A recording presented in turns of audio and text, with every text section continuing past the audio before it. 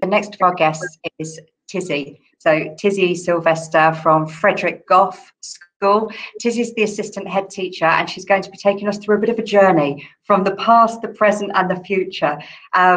Yeah, no pressure, but it was lovely to hear from you at the panel, and I will hand straight over to you, but obviously I'm here in the background if you need me. Lovely, thank you very much, Lucy. Okay. So my name is Tizzy Silvester. I am an assistant head teacher at Frederick Gough School, in charge of the digital curriculum, teaching and learning, business studies and ICT. So I'm going to talk to you about our journey in terms of where we started in lockdown 1 and where we are currently with lockdown 2 or 3 as it's now known, and what we're going to do in the future. And having seen what George has just presented, I'm now thinking of changing what we're going to do in the future to link to what we've just seen. So I'll be in touch, George, because it looks fantastic. So just to tell you a little bit about ourselves to begin with. So I'm just going to present my screen to you so you can see a bit more about us. Okay, so we are Frederick Gough School. We are the largest school in North Lincolnshire. We have about 1,000 children on site, and we are located in South Scunthorpe. We have 40% of our pupils come from households with high levels of deprivation. We're a very inclusive school. We make sure and we believe that every child should have a good education, has the right to succeed, and we break down those barriers to learning to make sure that our children are able to be successful in their future. Most of our children go to one of the 2 local colleges when they leave ourselves, or they go on to an apprenticeship locally. British Steel is our major apprenticeship provider. It's just down the road from our school. And we like our motto, try your best, be nice, and you'll do well. And I think that is just really valuable to say that actually if you are a good person and you try hard, you will do well in the future. So that's a bit about our school. So in lockdown 1, when that first happened, we had conversations about what on earth we were going to do.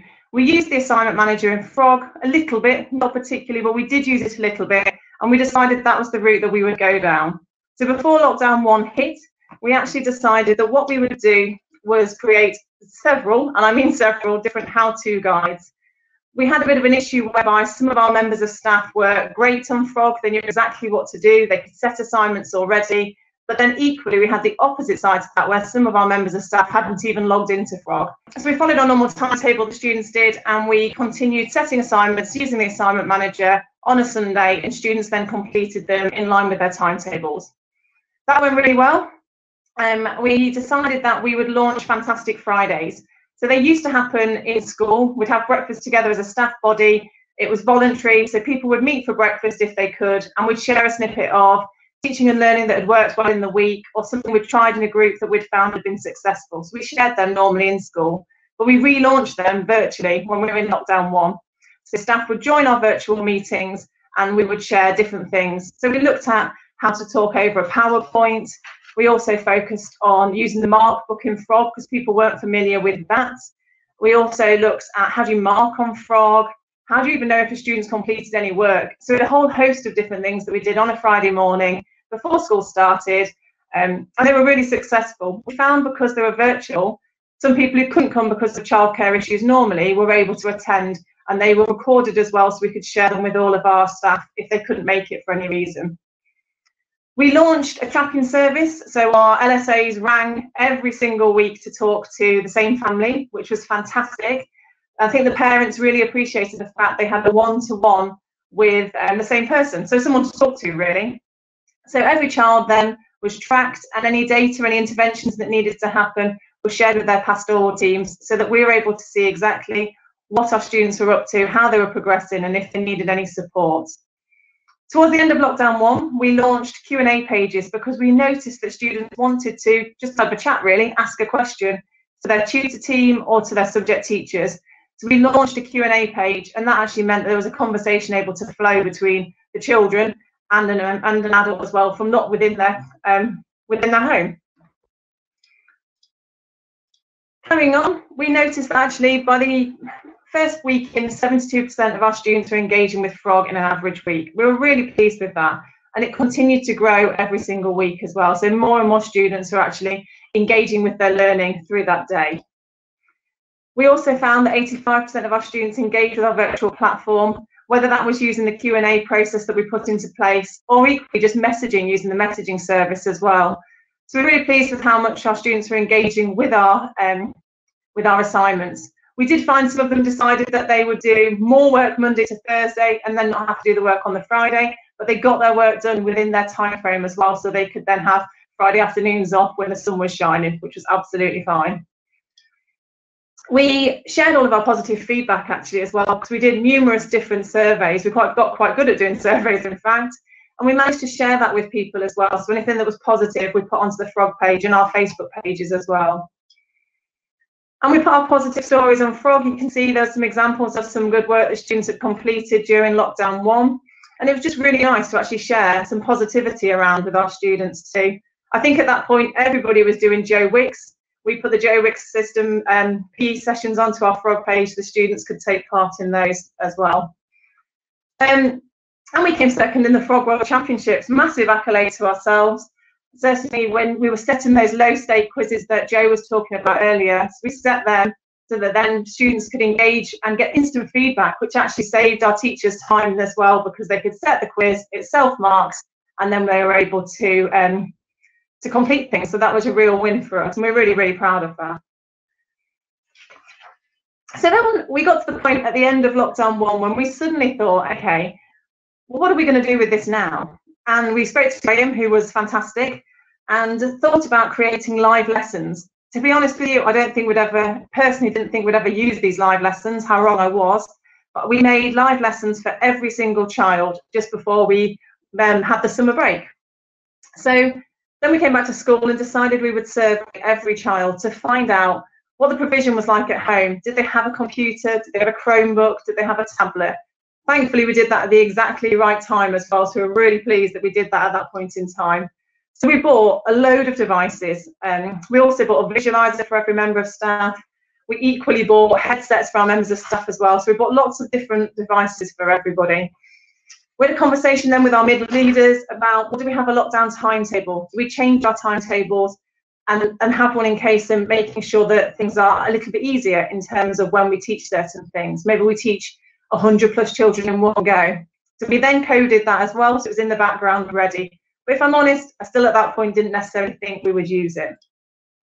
And then here we go again. It's Christmas. We've just got back into lockdown, and suddenly there was that bit of fear. I told our head that we had these live lessons, everything was going to work, but I'm certainly sure the night before we went live to 1,328 children, I didn't sleep.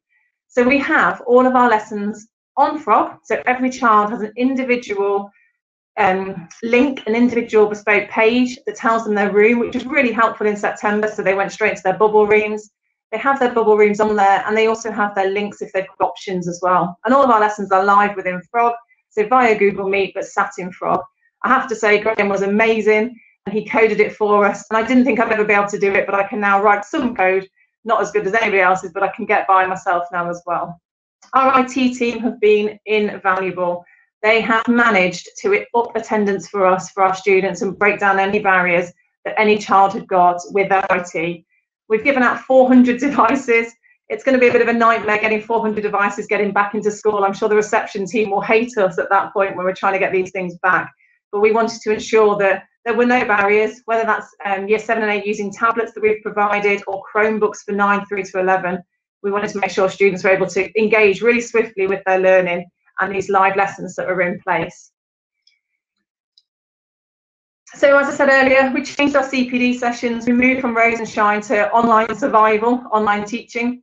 We wanted to make sure that if we were teaching these 5 lessons a day online, because we decided not to follow the lockdown timetable, but actually continue with our normal timetable. How can you survive 5 hours on a machine? What could we do? I mean, the irony was that our online session was actually online, but we wanted long-term to make and share strategies for survival.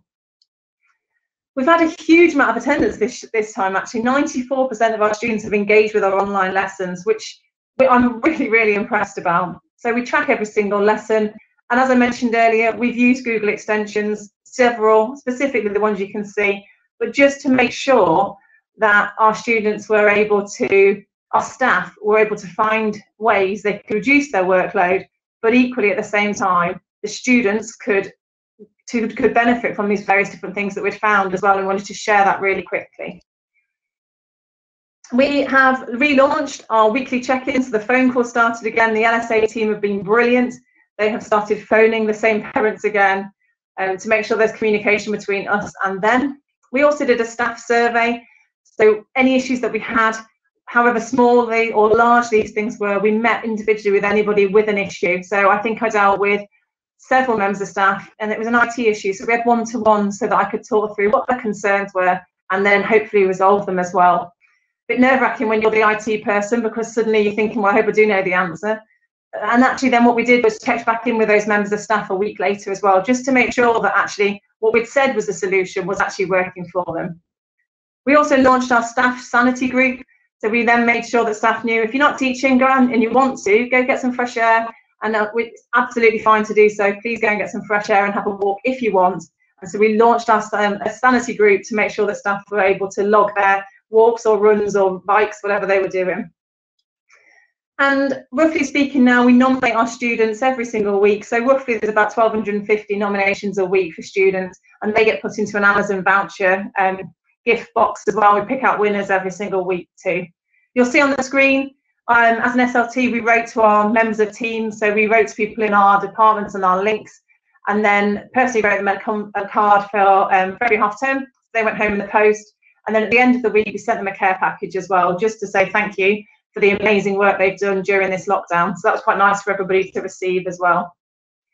And then moving forward, so in terms of what we've learned, and I certainly think George's ideas are going to come into their own here as well. We're going to launch PrEP from September. So PrEP is essentially going to be a platform that students will use for their after-school work. So currently, homework is sporadic in our school. There is a plan. I'm not sure we stick to it 100%. So what we have found is we have some lazy boys, and we have a culture whereby they hit year 10 and 11, and suddenly there's all this work they've got to do. They've got to revise. They've got to be able to recall information, and it's not their norm because we haven't instilled that culture in year 7 and 8. So we're going to hopefully change that from September, launching PrEP. So the idea is that students will do about 30 to 40 minutes a night. They will be responsible for their own learning and their own time. So the assignments will be set on a Sunday. They can choose when they want to do them, whether they do them all on a Saturday, they do them through the week, but they might have extracurricular activities.